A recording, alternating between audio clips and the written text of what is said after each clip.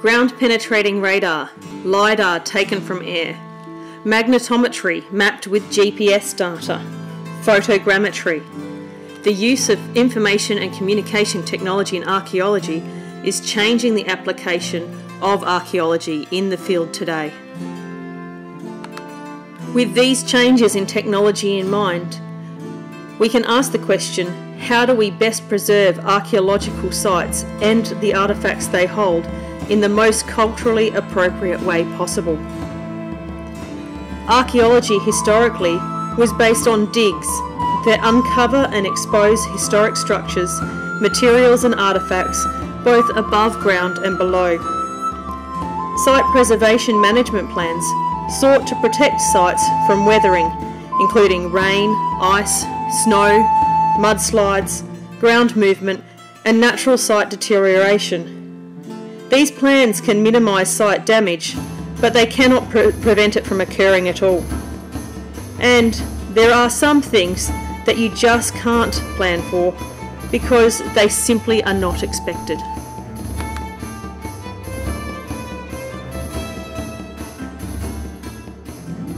ISIS has started bulldozing the ancient city of Nimrud. Militants used military vehicles to destroy at least part of the archaeological site. Group's destruction of an ancient city in Iraq. This crater is all that remains of the ancient Assyrian city of Nimrud.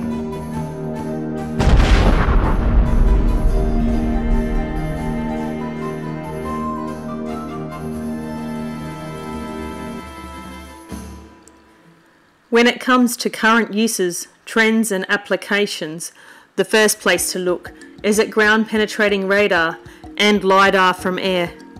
It provides a far greater picture than is simply available from satellite imaging. What makes the LiDAR scan so invaluable is the method's ability to remove the noise of trees and vegetation from the data.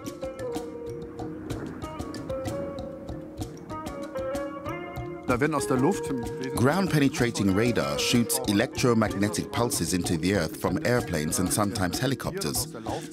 These signals are reflected back by any underground structures, and the difference in the laser return times makes it possible to create a 3D image of the terrain. It works in the forest as well because enough laser light can penetrate through the trees so that we achieve a relatively exact surface image even in the forest. On this image, you can follow the course of the Roman limes, the border between the Roman Empire and non-occupied regions. This here may have been a watchtower. And here in the forest, the remnants of a field of burial mounds. This one here could theoretically be a burial mound that was opened in the past. My guess would be sometime in the 18th century. At the time, people typically entered from the top. We call it funneling. So they dug a funnel into the mound to extract burial objects or skeletons. And what remained were these small holes at the top of the mound. These faint traces indicate that's what happened here. When it comes to getting a more detailed picture of what lies beyond the ground, that's where magnetometry really comes into its fore. In archaeology, state-of-the-art technology sometimes assumes the guise of an antiquated handcart. While archaeologists Ruth Boising and Roseanne Schott set up their equipment on a meadow, their colleagues nearby are preparing a device that does look more high-tech. The geomagnetic apparatus is so heavy it has to be towed by a vehicle. Both devices do the same thing, only this one is larger and can survey a wider area. The archaeologists dragged the sensors across the meadow to determine what lies beneath the surface. This device is 2 meters wide and equipped with 5 sensors. You can cover 2 to 3 hectares a day with a device like this. So it's a fast way of collecting and evaluating archaeological data. Equipped with 16 sensors, their colleagues' magnetometer is even more effective in gathering archaeological evidence. So we need to be careful here, because if we swap the cables, then the sensors will transmit the wrong positions. But that's why we do a final check to see that everything's working. so eine Prüfung, ob das alles funktioniert. The team is scouting for traces of ancient life underground without the intervention of a shovel. It's a non-invasive technique called prospection. I'm now hooking up the geomagnetic device to the computer.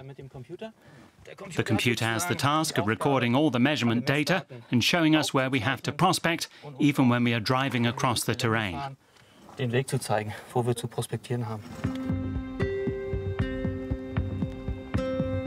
The 16-sensor device is used to take geomagnetic measurements of the ground.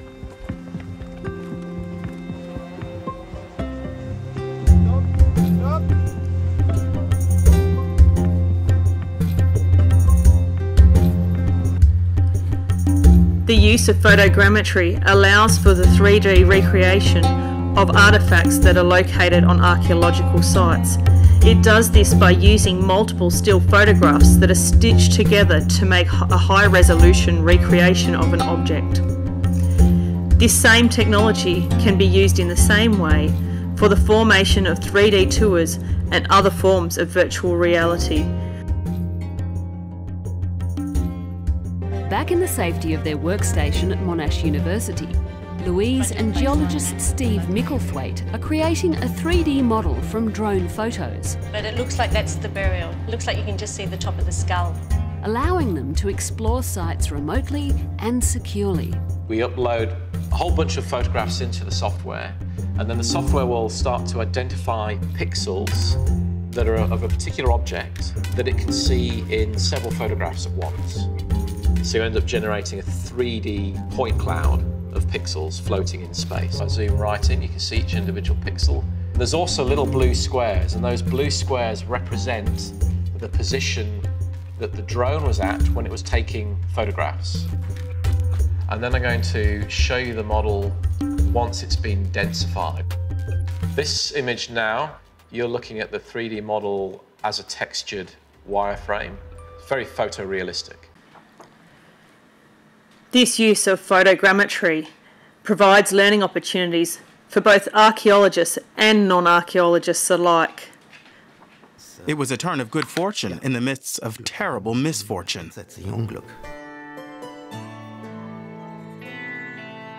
The temple was badly damaged in the war, but at least its memory has been digitally preserved. The scanned data is so precise, the inscriptions are even more legible in virtual reality than they were in real life.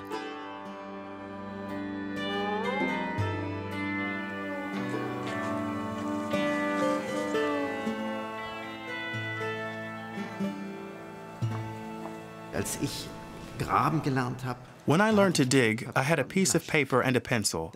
That was all. Today we can use a scanner that is much more accurate than any reproduction on a sheet of paper. Of course, that also gives rise to new fields of inquiry. At Site 52, it's mostly canopied with tree cover, so the drone, in its normal sense, wouldn't be very useful.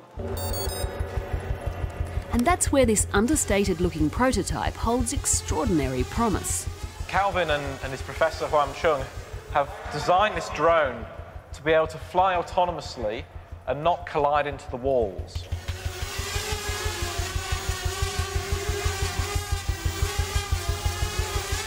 And it's going to be collecting data from the tunnel walls. You'll see the objects coming up in real time on the computer screen. So it's effectively building up the 3D image of this tunnel as it goes. We're wanting to take drones a step forward. We want to not only fly them to collect pretty images, but we also want to be able to get them flying without any human being piloting them, maybe getting lots of them flying at once, and critically get them collecting the data and analysing the data as they go.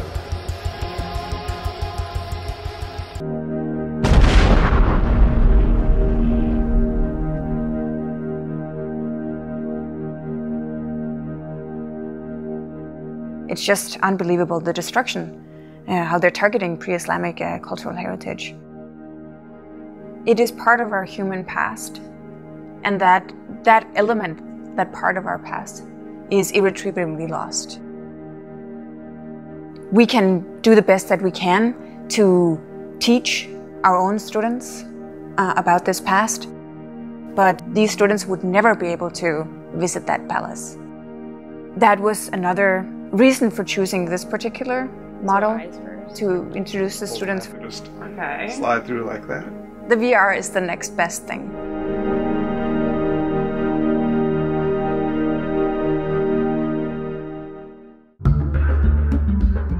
The course is an introduction to ancient Near Eastern culture.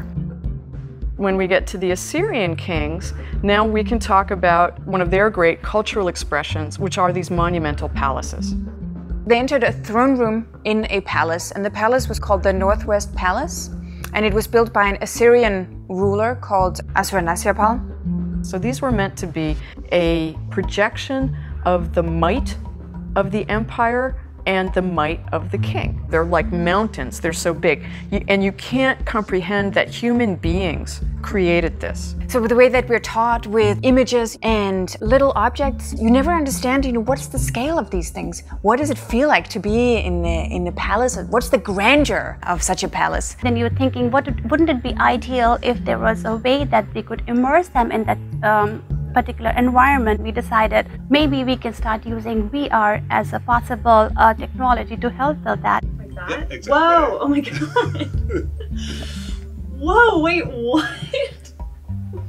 I've never done So this. virtual reality is not really established as a viable instructional tool yet. We're in unknown territory. Whoa, weird. That's so crazy. It is not about the technology, it is all about how we use the technology to impact education and just help it make a better experience. Colossal creatures that guard and protect major doorways are often depicted in Assyrian art as having bulls or lions' bodies, wings. It was a lot more effective as a teaching tool than I had expected. There's a reconstruction of partial of one of these rooms at the Metropolitan Museum of Art. And I take students there as well.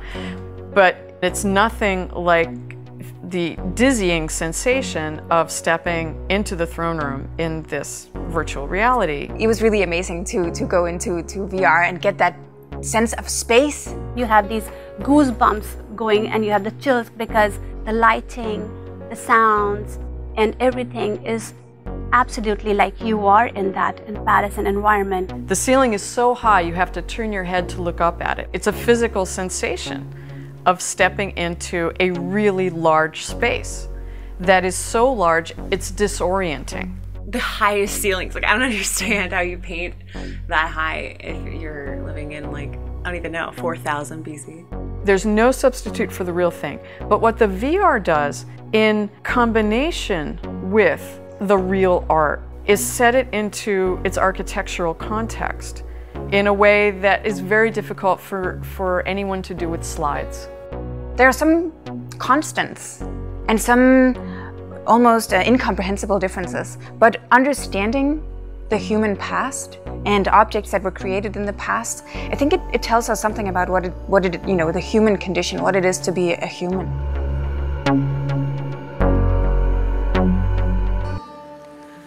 With all of these fantastic advancements in archaeology as a result of the use of information and communication technology, we are still a long way off having a unified direction for the progression of technology in this area.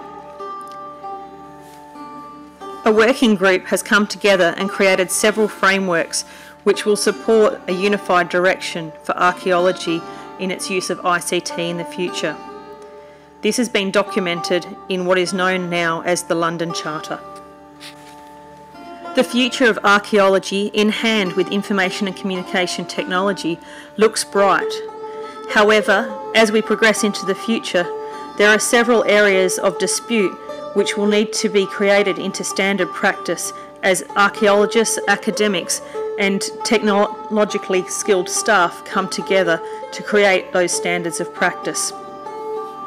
One such academic dispute which is common is in regard to how to best recreate sites where only partial data exists.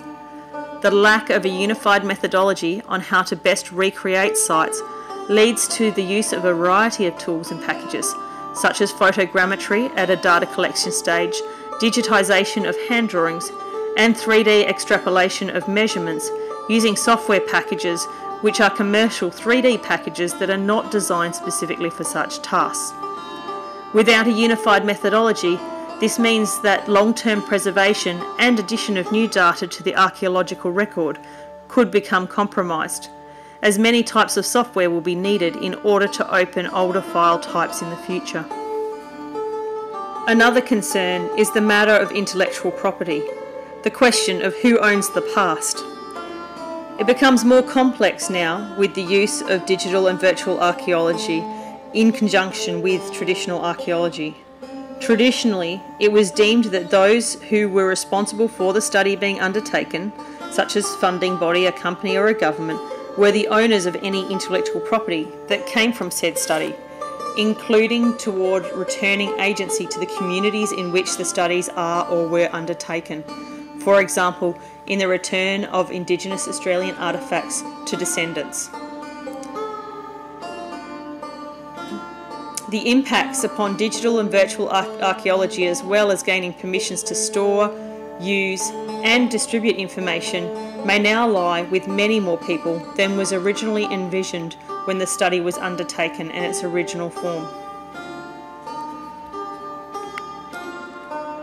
A third consideration is the perceived lack of privacy of data that is stored or broadcast in publicly accessible databases or in easily accessed virtual tours, and can potentially cause cultural offence to some people groups. For example, is it appropriate on a virtual tour of Ayers Rock to include sacred sites which are secret men's or women's business areas? Therefore, there needs to be some decisions made about how appropriate permissions must be obtained in order to distribute the data so as not to cause offence, while still allowing for an educative application of the data itself. Digital archaeology is the future of historical research, but even today we can't do everything on a computer. We're standing here in the landscape and we feel what's unique about it. We see the Hill of Tara, we see the topography, we get a holistic sense of the place. It's not possible to reproduce that in a virtual world. Technology provides us with useful tools, but the archaeologist still has to do fieldwork. With the anticipated evolution of the current London Charter into the future, and as we progress into virtual reality tours, including 4D experiences that are used to show what the building of certain areas may have looked like, along with walkthrough of areas long lost to time, there is a future of digital and virtual archaeology that makes it an exciting field to be in as the 21st century progresses.